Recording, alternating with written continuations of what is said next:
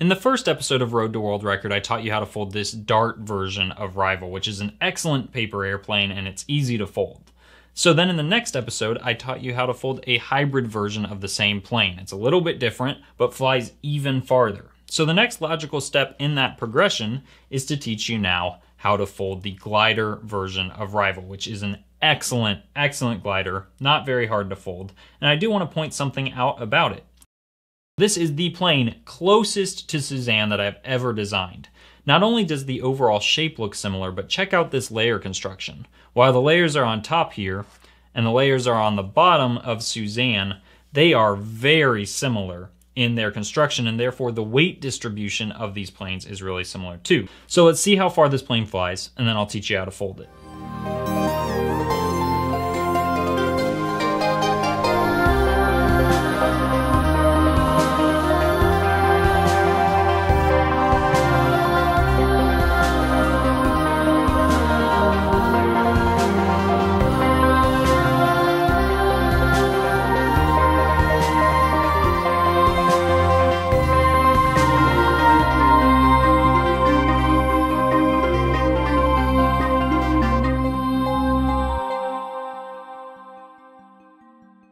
Now very quickly, before we get into the tutorial for Rival, I want to mention that the world record for paper airplane distance was absolutely shattered in December, and it is now 289 feet.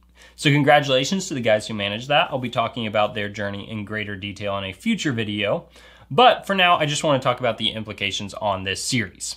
I am going to currently pause the Road to World Record series because frankly, I am nowhere near the world record, and that's okay. I've got irons in a ton of fires, some really cool projects coming up, including the Paper Aces tournament, which is going to be airing starting next weekend, and then every 2 days I'll be posting a video, so keep your eyes peeled for that. We're gonna have a lot of fun on this channel coming up soon. And with that, let's fold Rival. All you will need in order to fold this paper airplane is an A4 sheet of paper, a ruler, and something to mark with. We're going to begin by folding this right edge to the left edge.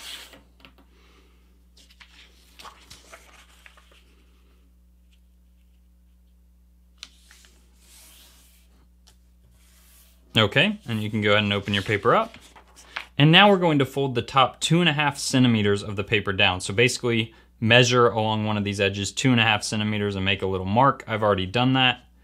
And I'm going to flip it over and pull this top edge down. Again, just 2.5 centimeters. I'm looking for my mark over there, making sure I'm aligned to that, landing my center crease on the center crease, and you just get a little band of paper on the top edge like this. Now I'll go ahead and flip the paper over again, and I'm going to fold this top edge into the middle, just like so. You can leave a tiny little gap between this edge and the middle, and that'll help you out. And you're doing the same thing on the other side as well.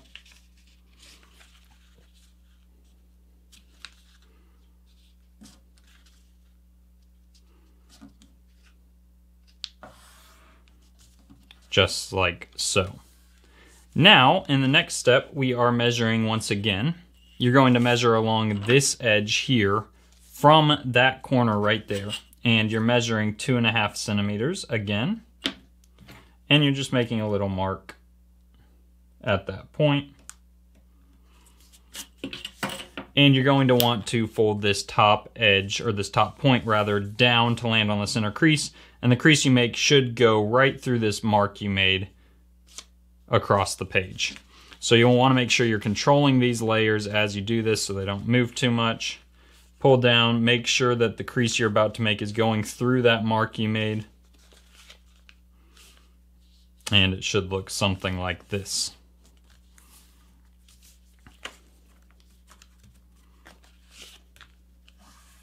Okay, and now you're going to fold this edge here into the center again.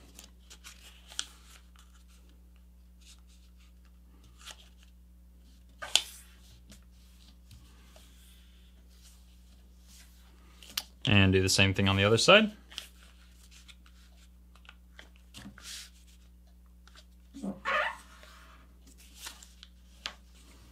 And then you'll open both of those up and fold this outer edge to that crease you just made. You can leave a tiny gap and that might help. tiny gap between the edge and the crease, I mean.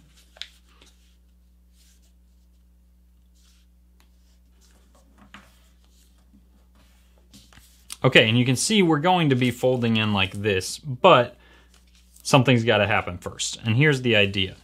When we are going to be folding our plane in half, you can see you've got this little pocket there. And basically you want that pocket to swing backwards as you close the plane in half. And then we're going to be tucking these layers into the space between that pocket and the nose of the plane. If you just close it now, that pocket won't be able to open up when we close the plane by folding it in half. So just make sure that's opening backwards. And I would be folding this in, but I want to show you something while I have the paper like this. Our next step after we tuck these into this pocket is we're basically going to be taking this little extra section here. You can even see this crease, and we're going to be folding it over like this. And that is going to serve to lock our plane together once it's all closed up. I want to show you that now because it's a lot more visible than it will be in a second. So I fold this in. Again, I want it to go into that pocket. I'm folding this into that as well. And I kind of have to fold the plane in half as I do that to get it to work. Like so. Everything's going into that pocket. And now it's going to be really hard to show you, but I'm just folding that tab over like I said before. And you're actually going to have to make a new crease here. It won't quite align to the existing crease that you have. But you can just pick a direction and fold it in that direction.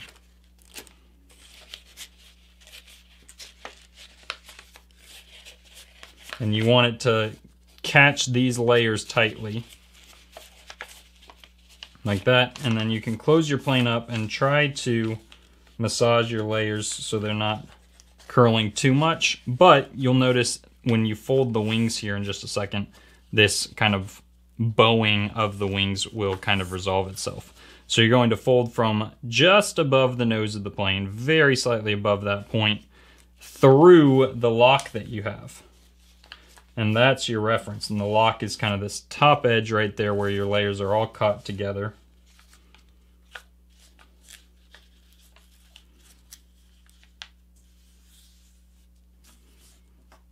And you'll do the same thing on the other side, and it can help to unfold one wing as you do the other.